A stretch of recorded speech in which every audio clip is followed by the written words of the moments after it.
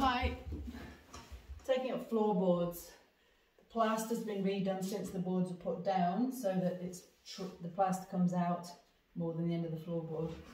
So I'm trimming the boards when I have to. When there's a join in the middle, I can generally lift up the middle and pull the two ends out, but this is a full board, so I do need to trim that. I've got my multi-tool, which is perfect for cutting that. Blades. I bought some, you can get cheap packs of blades, which is great. The teeth are a bit tiny, which is good for a metal wood mix, but I sort of had the idea that I wanted bigger teeth. So I bought some online, some shark blades from Japan, which have bigger teeth, but not impressed.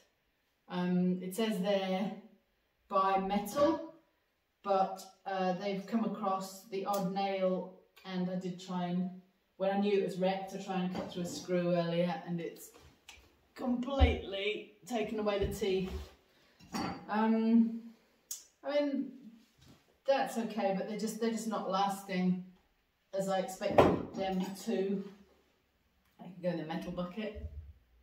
Bingo! Okay, tighten that. So I'll just cut this, you can watch.